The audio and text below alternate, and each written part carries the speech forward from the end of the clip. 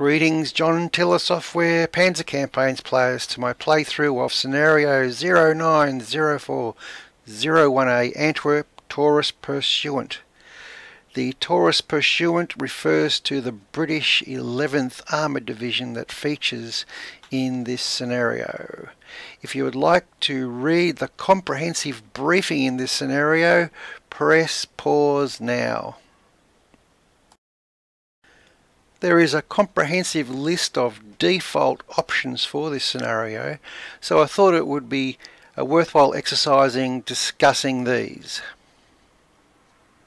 The first is the alternative assault resolution.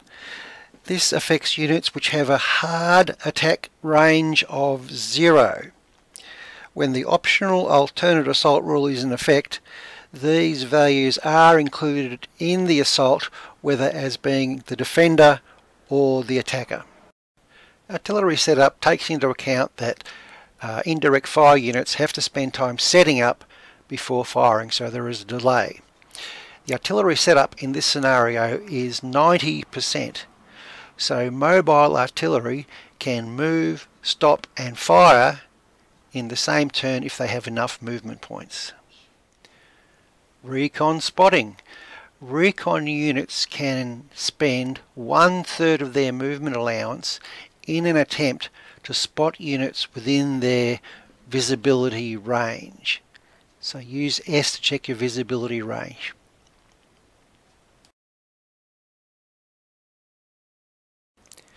In short, the virtual supply trucks option calculates a local supply value for each hex at the beginning of each turn, and then supply will depend on the movement cost by motorised transport from a supply source to the location of each unit.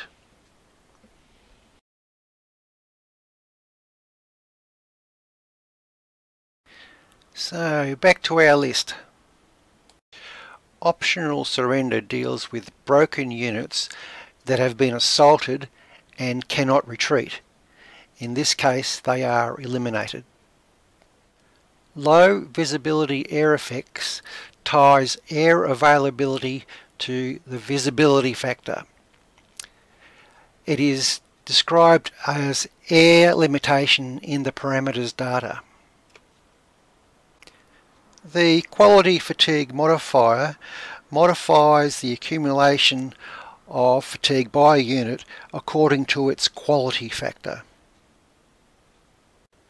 Optional amphibious rules allows an amphibious unit to move through a single water hex at its full movement cost.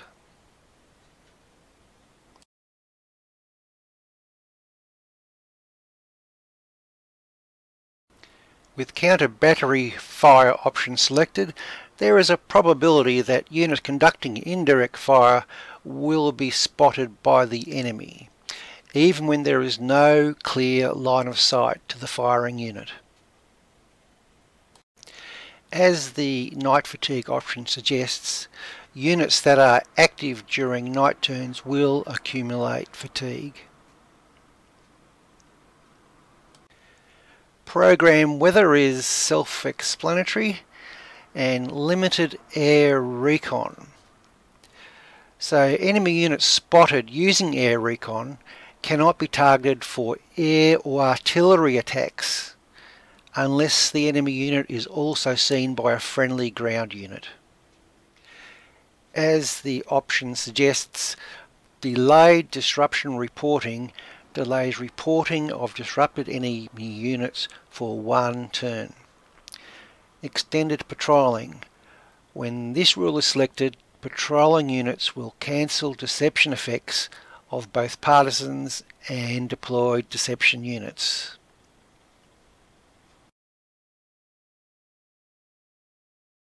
In the strength dialogue, you can in fact see that we have the 11th Armoured Division as mentioned earlier. So we enter the scenario on the dawn turn, 0600 hours, 4th of September 1944. So we have some reinforcements, and in fact we do not have any units on the map at this stage. So in the north of the map we have Antwerp, and in the south of the map we have the British supply source and the origin of where the Allied units will appear. The majority of the terrain is flat, numerous streams and a fairly extensive road and rail network, unlike many of the maps on the Eastern Front. So to start the game we will go to arrived units, place all, and that's it. We're there. Just have a quick look at the weather. Visibility 2Ks, normal conditions and soft conditions underfoot.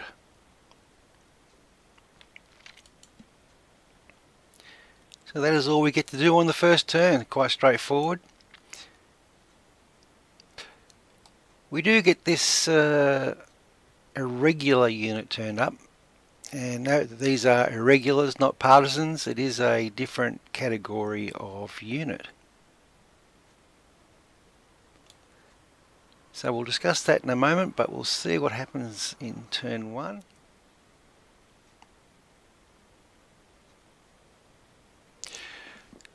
The first turn has happened.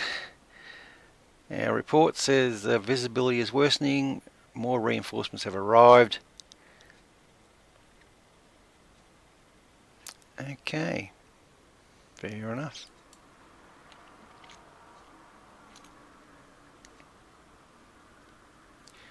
So let's have a look at our arrived units. Looks like they're the initial units of the 11th Armoured Division. So place all.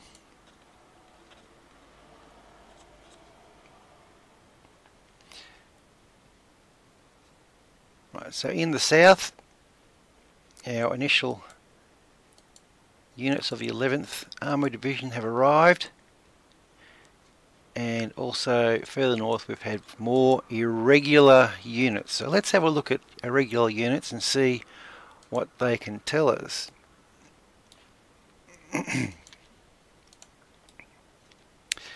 Note that these units have deception,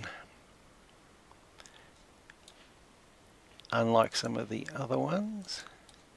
Well, this one's a deception as well, and this one isn't, for instance.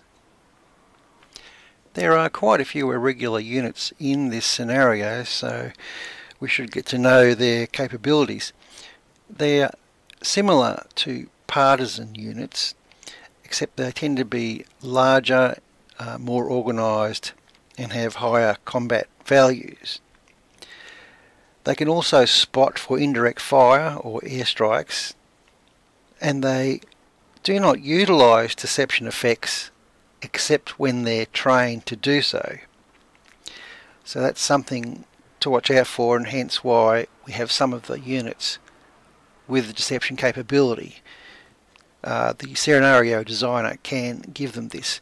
Sometimes you'll find recon units have this capability, commando units, etc., and that'll depend on the scenario designer's intent. So deception units only exist in a few games depending on the historical situation, and the Battle of the Bulge is one of those situations that readily comes to mind, and they represent units trained to operate behind enemy lines and to cause disruption of movement and activities of the enemy. And as discussed, if you right click on the unit picture you'll see the designation Deception. In this scenario the irregular units have two modes, that is, either as an irregular unit in its standard mode or as a deception unit. So to put it into deception mode can occur on any turn, but they can only be redeployed on the first turn on or immediately after midnight. The deception capable unit must not have moved or otherwise used movement points in the current turn. The deception capable unit can be deployed within 3 times the deception range for that side. So in this case the deception range for allied units is 3, so it can be deployed up to 9 hexes from its original location. To put a unit into deception mode, first identify the unit, and I find identifying the unit by the hex location, which is found in the lower right hand side of the screen, is very helpful, as you will soon see. Next, identify the hex you wish to have the unit in deception mode. Click this hex to make it the hotspot.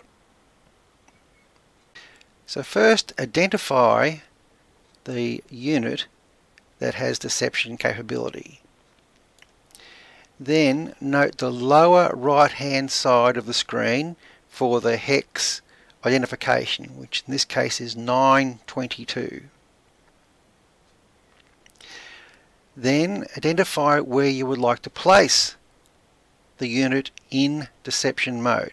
So we'll select this township here. It's an obvious junction for transport, so this is a good place to disrupt any German movement, and it's within 9 hexes. Units, deception units, identify the unit. Hex 922 is knowing that's quite useful. Then we hit deploy. A question mark then appears saying that that unit now is in deception mode in this hex. So to restate the impact of deception units. So enemy units moving in travel mode are subject to possible disruption and loss of remaining movement points. Secondly, enemy engineer units attempting to blow bridges or otherwise cause damage are subject to possible failure of this action. So if you find yourself playing a scenario with units that have deception capability, make sure you check the manual. I haven't covered all the details, but the majority. So enjoy the challenge of placing these units in your scenario.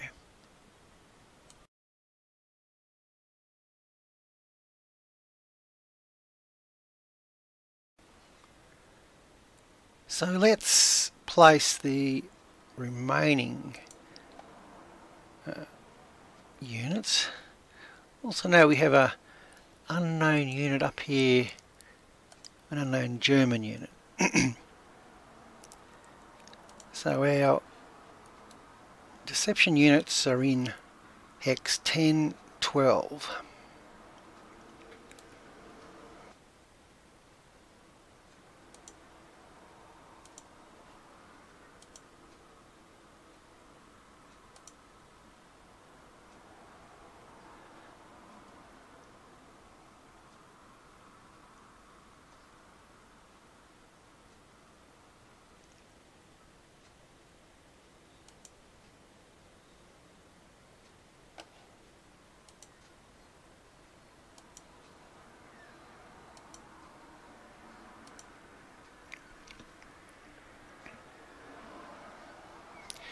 So now to the 11th Armoured Division units.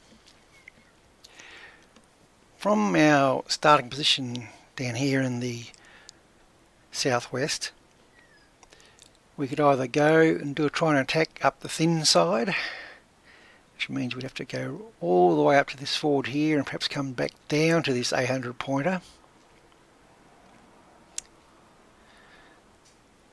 Up the guts might be a little bit dicey given we have all these German units along here.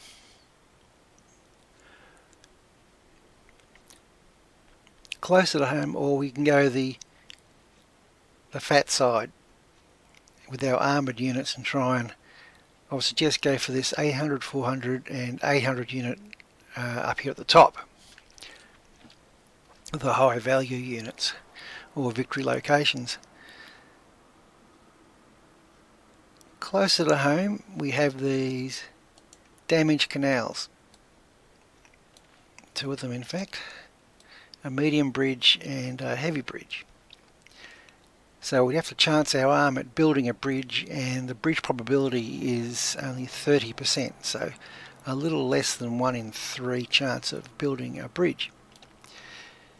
The obvious alternate at this stage is to run our units down here to this town and then go north from there.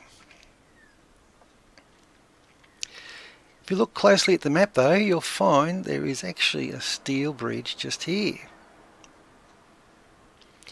and in fact we can get there by going around this way.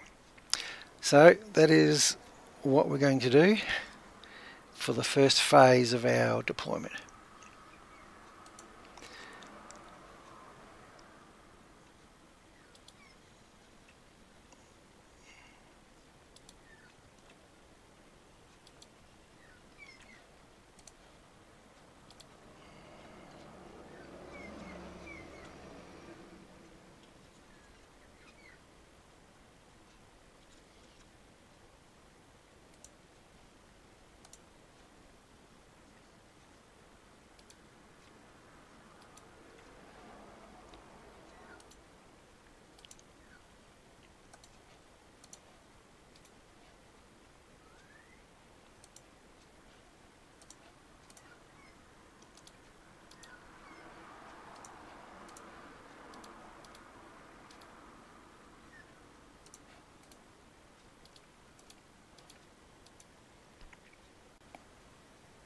And that's it.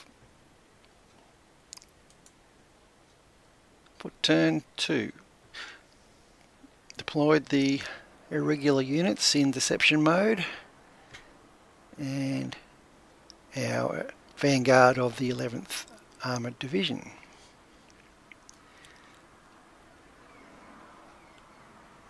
Interesting, this guy's turned up as a question mark, or maybe this is a dust situation. Wouldn't think there'd be much dust in soft conditions in Denmark though, or Belgium at least.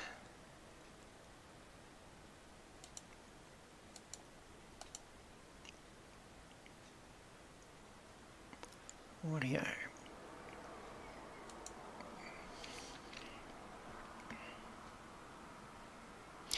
Reinforcements have arrived.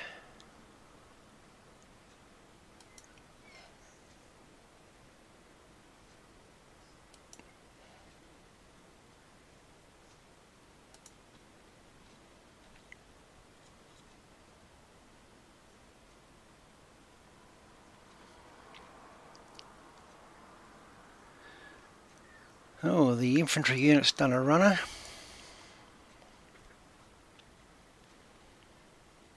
So, I think what the first thing we'll do is have a look at our irregular units and figure out where to deploy them.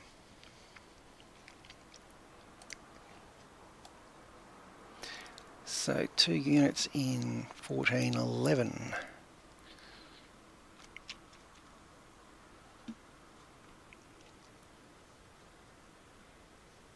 Our mystery unit has disappeared.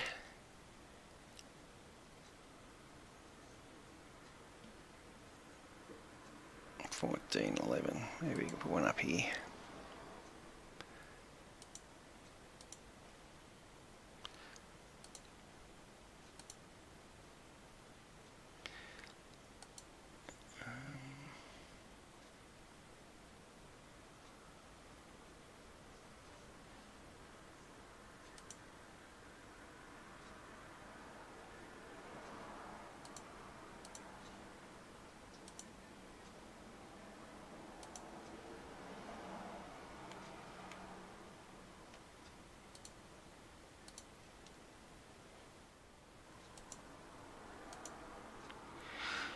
Right.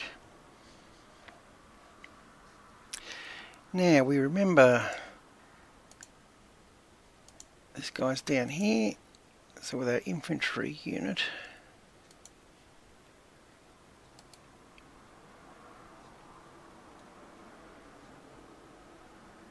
okay, excellent.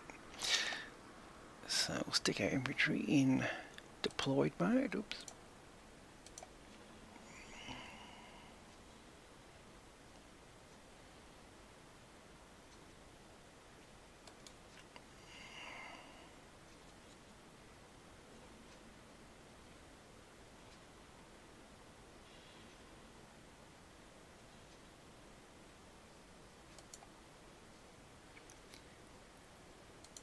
Engineer.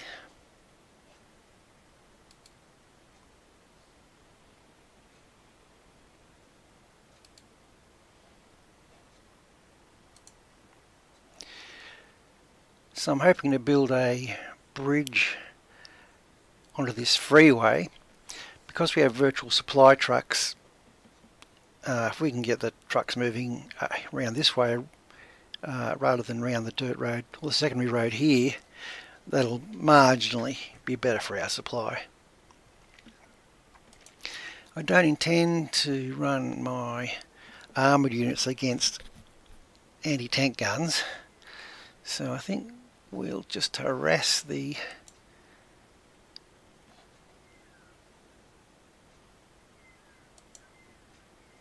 infantry unit.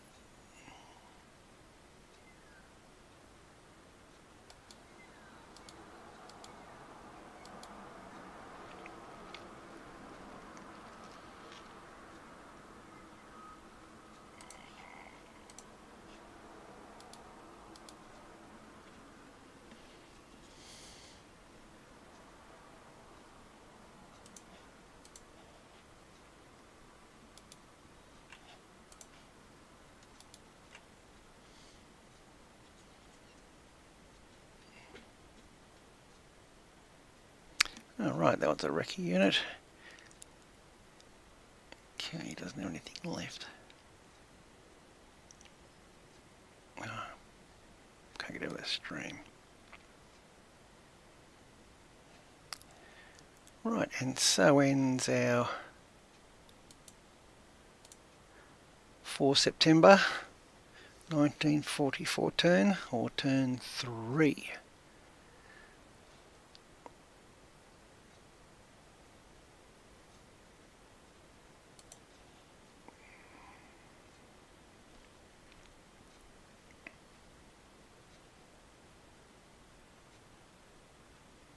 Okay, with our infantry we'll go all out against these guns. Generally you're trying to attack anti-tank guns with infantry, so ideal situation.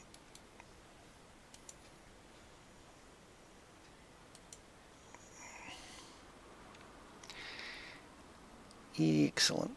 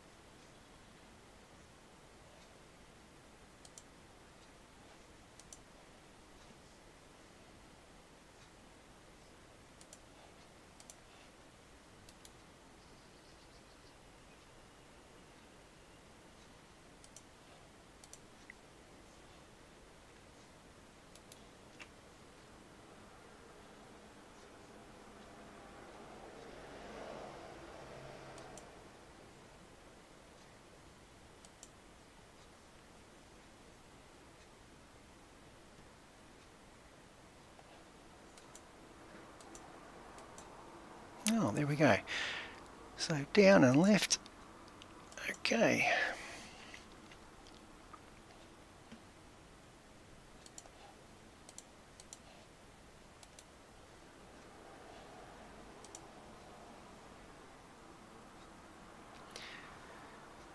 So at this stage we've got this infantry unit surrounded, so he can't get out of there, so he is doomed. It's always the question of, do you continue advancing or do you stay behind and mop up? So at this point with our small force, I'll do the latter and we'll see what happens. Okay, moving up the map. Oh, all quiet up there. So for this chap here, it was disrupted. So I wonder if I get him out there, whether he becomes undisrupted. Okay, so that's it for turn 4.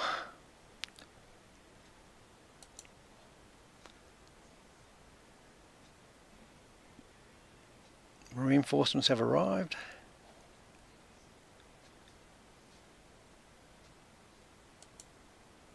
Ah, there we go. Right, so our bridge wasn't built.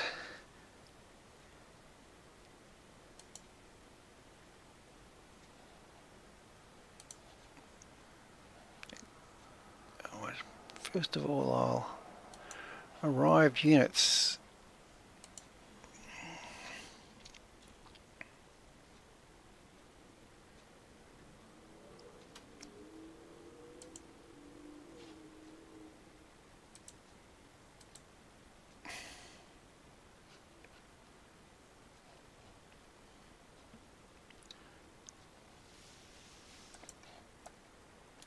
Okay, he's in 2010.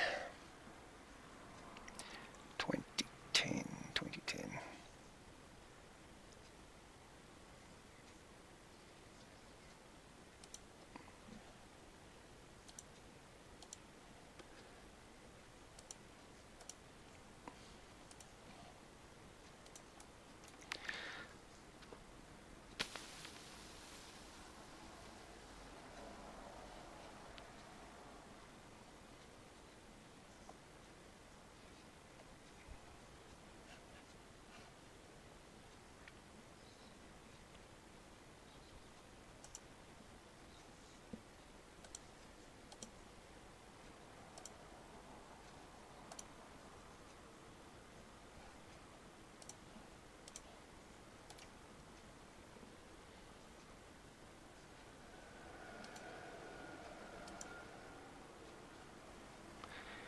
Right, said Fred.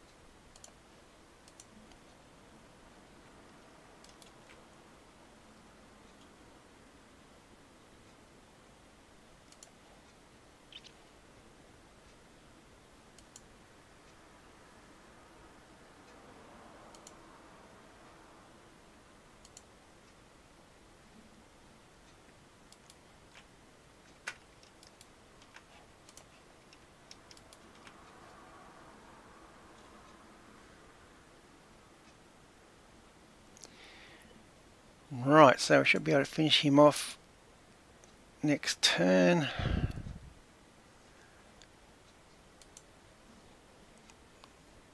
I won't fire him.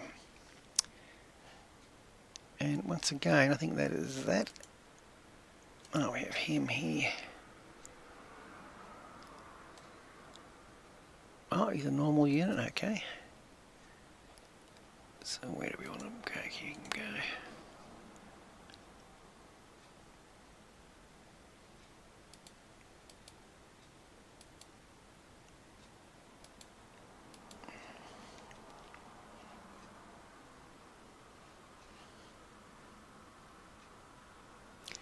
Right, that's that turn. Turn 5 of 19, so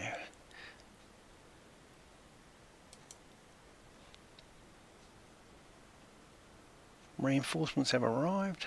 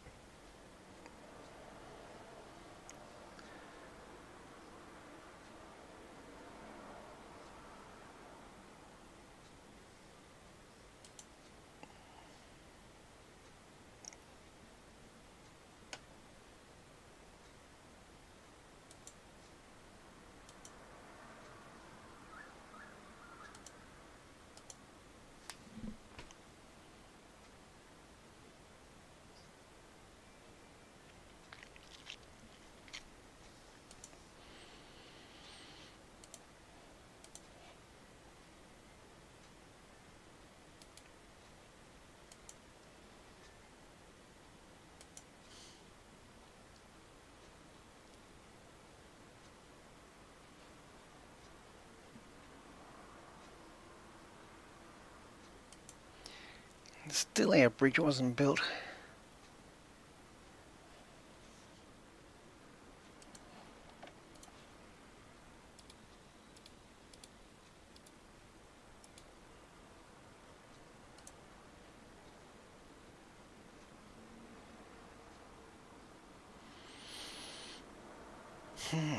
That's not good.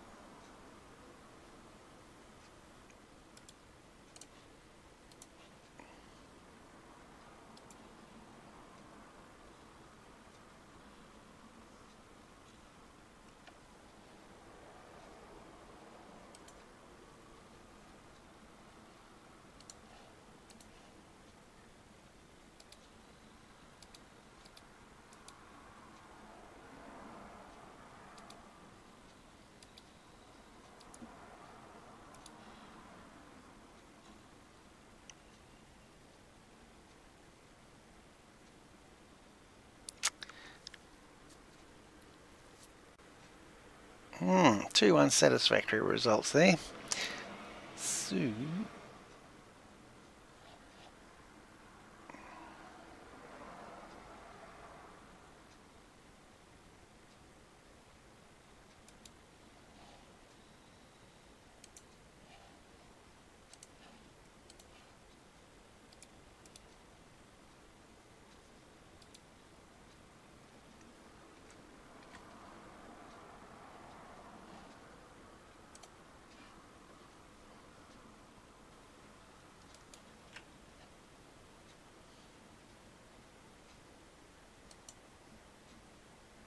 So,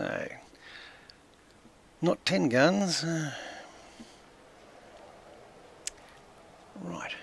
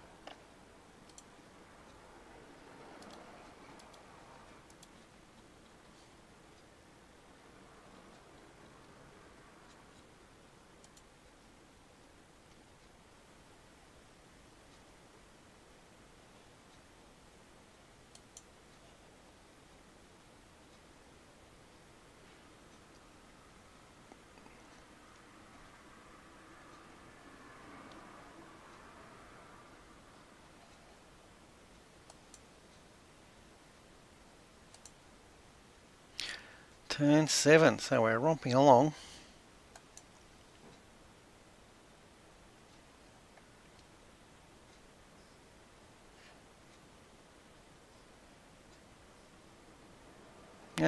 So our anti-aircraft gun friends seem to have packed up. So at this stage we seem to be in reasonably good shape. We've got most of our units across the river, and our options are fairly open at this stage, whether we go around to the right or try and find a hole in this part of the line.